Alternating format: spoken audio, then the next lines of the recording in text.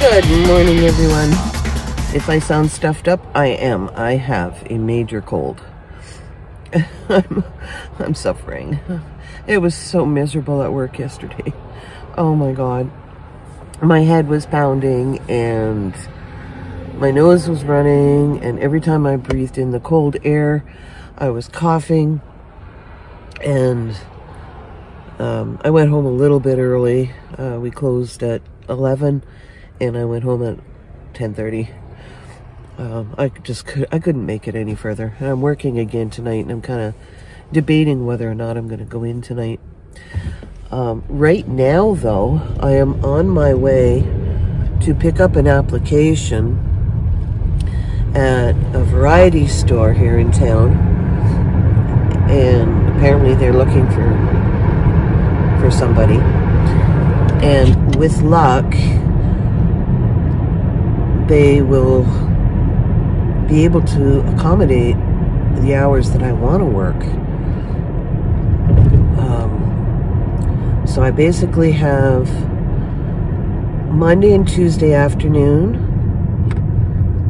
Thursday morning, Friday, Saturday, and Sunday. Now, because this variety store closes at 8, it's perfect. And yeah, I'm hoping to get a couple hours in anyway. What is this guy doing? Some drivers, I tell you. Anyway, you see my mess in the back there. Oh, that brown paper bag I have to show you once I stop driving. I was in the Value Village just killing time, basically. And it's a secondhand store. And I found this ceramic bowl that I fell in love with. And it was $8. It was a little bit pricey for Value Village, but everything is going up. So it's really, really pretty, though. I'm going to hopefully drill a hole in the middle on the bottom, and it is going to become my bathroom sink. Now, my bathroom is going to be very, very tiny, and I'm just going to set it up with like a singular pump out of like a 5-gallon water tank or something, just for washing your fingers, brushing teeth, stuff like that. And I'll just have it drained. Actually, the plan is to have it drain into the toilet, which is going to be a composting toilet, but I'm going to have the sink drain into the urinal part and hopefully make it swirl around so it rinses. So you use the facilities and then wash your hands, and the excess water from washing your hands rinses the urine diverter. So if I could set that up, that would be perfect.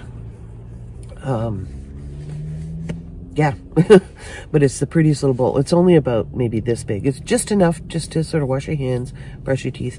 A bathroom sink, especially on a bus, it doesn't need to be huge because you're not washing dishes, you're not washing clothes, you're not washing your hair, you're not doing anything like that. You just want to wash your hands and brush your teeth, maybe wash your face. It's not going to have hot water, plumbing, or anything like that.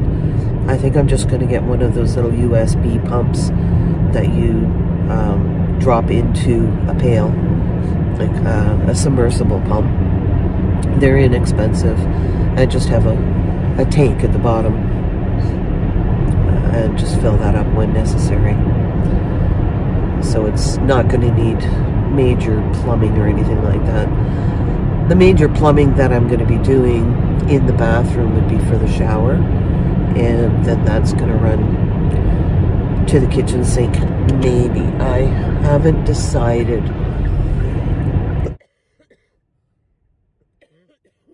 Oh, pardon me for barking. I haven't decided yet if I'm even going to bother putting the sink on a hot water, because I figure if I'm doing any cooking before I shut the stove off, I'll just heat up some water in a kettle. So keeping it as simple as possible. I do want hot water for a shower though. The other thing that I was thinking about is if I do plumb in hot water for the kitchen sink, then instead of washing my hair in the shower, I would use the kitchen sink for washing my hair, because I'm setting up a recirculating shower, which is going to be a little bit more complex, but it's what I want. I want to be able to take an hour-long shower if I want. Not that I take hour-long showers, but it conserves on water, and it just makes so much sense to use up some of the space for something that is very usable. So, as I said, I'm on my way to pick up an application to work as a cashier part-time at a local variety store. I'm not sure what hours they're looking for. I just hope they mesh with what I have to offer. I'm going to keep the pizza delivery job, but I want to cut those hours down. So I'll have 3 jobs. Yay me. Keep your fingers crossed. Well, that was promising. I got the application. They want a resume as well. I didn't get to speak to the manager, but I spoke to one of the other employees, and an older lady like myself. She says, you just let her know what your schedule is and they'll work around it. And I thought, well, that's perfect. I just have to decide when I want to work with the pizza delivery, because I'm going to keep that job as much as I'm starting to despise it. It's not the job that I'm despising. Despise is quite a strong word.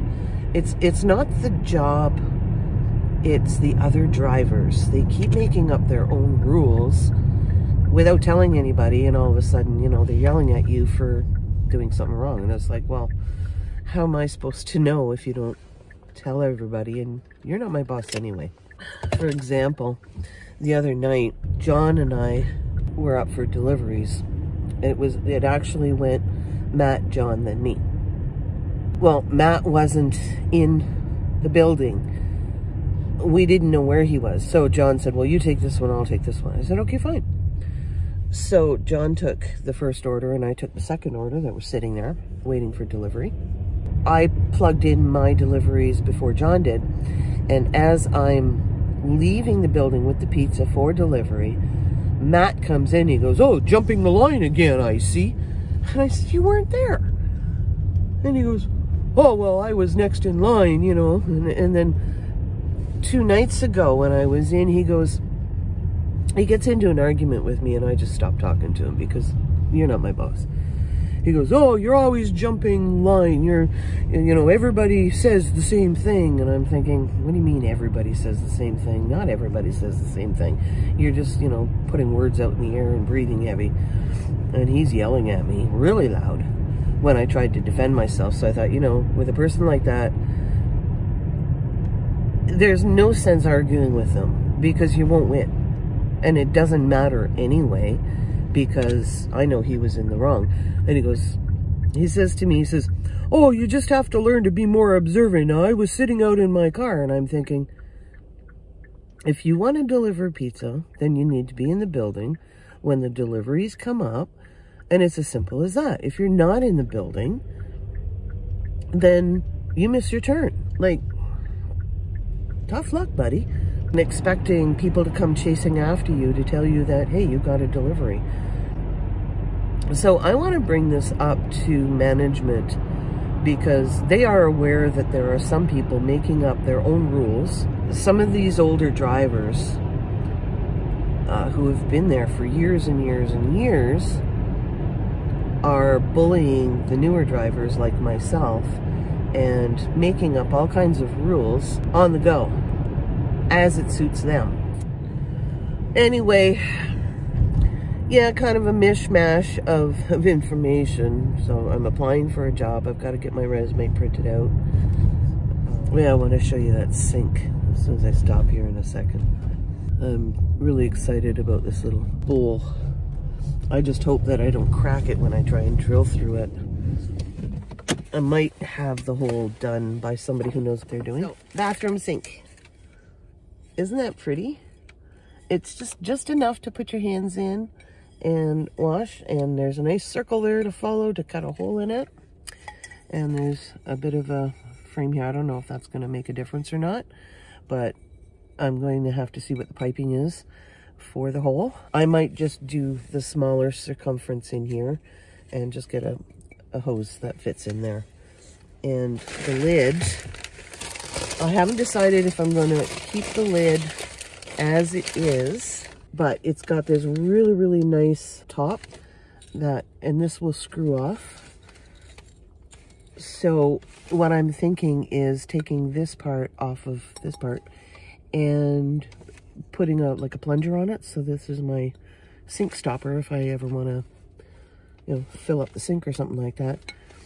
This fits perfectly in the sink. So the other option is to put a piece of rubber around here. And then I have a cover for the sink. I don't know if I want to do that or not, but it might keep down any smells or odors or anything like that coming from the urinal through the pipe in the bottom.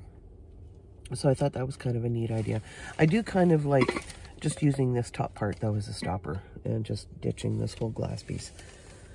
So yeah, that is going to be my bathroom sink. I'm tickled pink about it. I wasn't going to do my bathroom in blue, but there's quite a bit of yellow and red in there that I might bring out those colors. Decor is the last thing that I have to worry about at this point. I got to get the bus, and I got to build the bus before anything else happens. Anyway, so that's all for now. I hope you have an awesome day, and come back and see me later. Thanks for watching. Have a great day. Bye-bye.